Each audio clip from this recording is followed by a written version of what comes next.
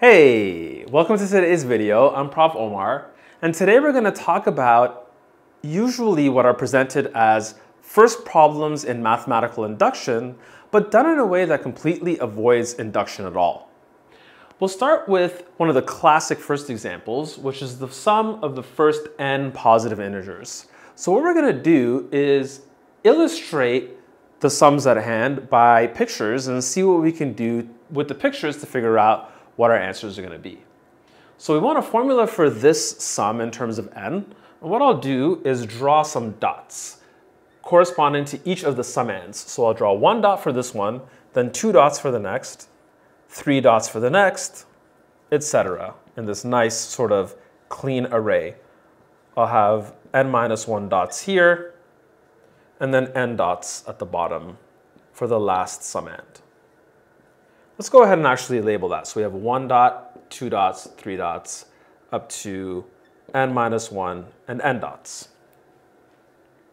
Okay, so our goal is to figure out how many dots there are in this entire picture in terms of n. So what we'll do is rotate this picture 180 degrees in this direction. So we'll get kind of a similar figure, but it looks like it's sort of inverted. So we'll have this one dot moving over here. I'll draw it in a different color, red, and I'll label it as well. We have one dot here. Then we'll have these two dots over here, etc. We'll have the n dots at the top, n minus 1 dots in the next line, n minus 2 dots in the next line, etc. Because we obtained the red dots by rotating the blue dots, the number of blue dots and the number of red dots is exactly the same. So if you want to know what this sum S is, it's going to be half the number of dots that we see in this entire array. Okay, so if we look at any row, we have 1 dot and then n dots. Here we have 2 dots, then n minus 1 dots, which totals n plus 1 in both situations. In the next row, we have 3 plus n minus 2, which is also n plus 1 dots. In fact, every single row here has exactly n plus 1 dots. And the number of rows we have here is n. So we have n times n plus 1 many dots. So our S that we're interested in is the total number of dots that we see in our array, which is n times n plus 1, divided by 2 because we get exactly half of them. Okay, cool. This process actually mimics one typical proof for the formula of this sum that we're interested in. You notice what we've done is paired every single positive integer with what appears on the opposite side of the sum and then added subsequently. So what we could have done, which mimics exactly this argument, is rewritten the sum in the backward direction, matching the n with the 1, the n minus 1 with the 2, etc. And now if we add column by column, we have 2s here, and we have m plus 1 here, m plus 1 being the sum of these two, m plus 1 being the sum of these two, etc. And there's n copies of these columns, so we get n times n plus 1, which gives us our formula here. So we see how there's a connection between this pictorial proof and this algebraic one, both which avoid induction. So let's look at another problem that is a typical problem that's used to introduce mathematical induction and has a pictorial proof that avoids induction as well. Okay, in this problem, we're given a positive integer n and asked what is the sum of the first n odd positive integers.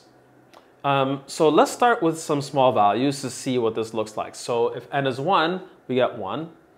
If n is 2, this is 2 times 2 minus 1, we get 1 plus 3, which is 4.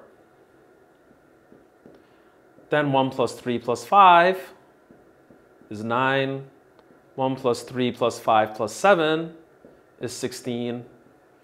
And so we see we're getting squares of numbers. This is 2 squared. This here is 2 times 3 minus 1, and we're getting 3 squared, etc. So it looks like the sum ends up being n squared. Okay, so we could use mathematical induction to prove this, but let's see if we can get a pictorial way to do this. And we have some motivation to think about this geometrically because the sum is actually a square of a number. So maybe we can arrange dots in a way to get an actual square. So let's start with this one here. We'll have 1 dot. One thing we could try to do is mimic what we did in the last sum. We can have 3 dots here and then 5 dots here, etc. But if you look at this, even if we rotated things, it doesn't seem like we're going to end up with something that's actually a square.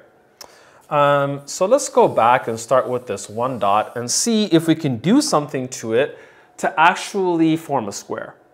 We need to add 3 dots to make a square. One way we can do that is by adding something that looks like a hook. So we have 1 dot here, and then 3 dots here.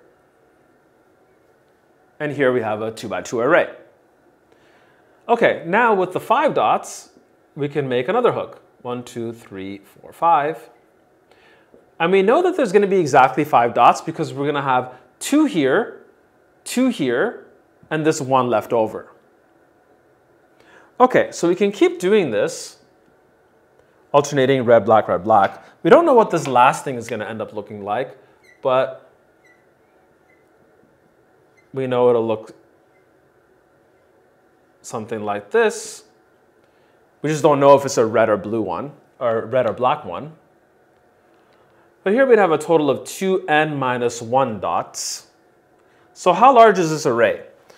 So we have a bunch of dots here and a bunch of dots here. Question mark number of dots at the bottom. Question mark number of dots going up. We've double counted this corner, so we have to subtract 1. And then the total is 2n minus 1. So the number of question mark dots is exactly n. So this array here is an n by n array of dots. So the total number of dots that we see here has to be n squared, which is exactly the sum that we wanted. So you might notice something. At each point here, we're adding a hook that makes a square. So we're starting with an object that is a square, and then we're completing to get another square. This is actually what happens if you do the mathematical induction argument here. You end up adding 2m plus 1 to each side, which completes this square. That's where the term completing the square really comes from. You're completing this dot picture in order to get a square. Okay, so let's look at one more example of a typical problem asked in early use of mathematical induction that has a nice geometric proof that doesn't use induction whatsoever. Okay, so in this problem we're asked to determine the sum of the first n squares. So I'm going to draw this geometrically in the following triangular array. I'm going to write down the numbers 1 and then 2 copies of 2, 3 copies of 3, etc. up to n copies of n. Now, if we added the contents of this triangle, we notice that we have a 1 here. Then we have 2 copies of 2, so that's 2 squared. 3 copies of 3, which is 3 squared, up to n copies of n, which is n squared. And so S, the thing that we're interested in, is the sum of the numbers in this triangular array. Now, the clever thing to try out is rotating this picture clockwise so that this corner ends up over here. So I get another triangle, but now the triangle is laid out slightly differently. We'll have the 1 down here, then the 2's appearing in this arrangement, the 3's appearing in this arrangement, etc. And then the n's will be on this diagonal right over here. Finally, let's do one more rotation of the same kind. We'll end up with the 1 over here now, a 2 and a 2, a 3, a 3, and a 3, and then the n's on this last diagonal right over here. So if we were to add the contents of all of these three triangles, we'd get the sum we're interested in 3 times. We get exactly 3 times S. But now we can add up the contents in a different way, adding entry by entry. We'll get a triangle as well. And let's look at the contents of that one. So first, maybe let's look at the corners. So here we have a 1, an n, and an n. That's 2n plus 1. In this bottom left corner, we have an n, a 1, and an n. That gives us 2n plus 1 as well.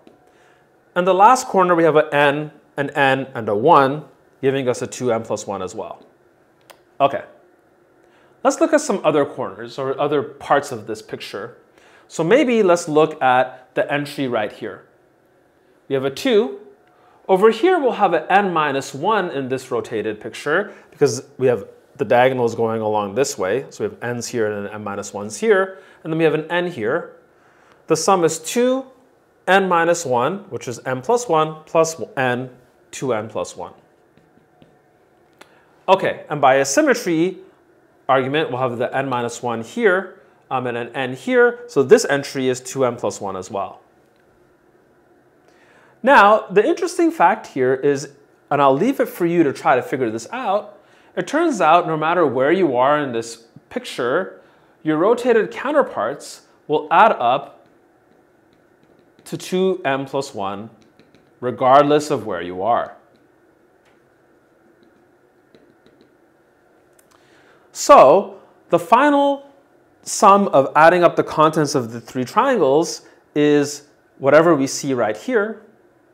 So 3 times S is the sum of the contents of these triangles, but it's equal to 2n plus 1 times the number of copies of 2n plus 1 that we see in this array.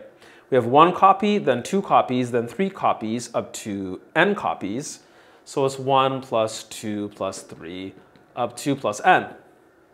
And luckily, we found a formula for this expression right here before. We said that this was n times n plus 1 over 2.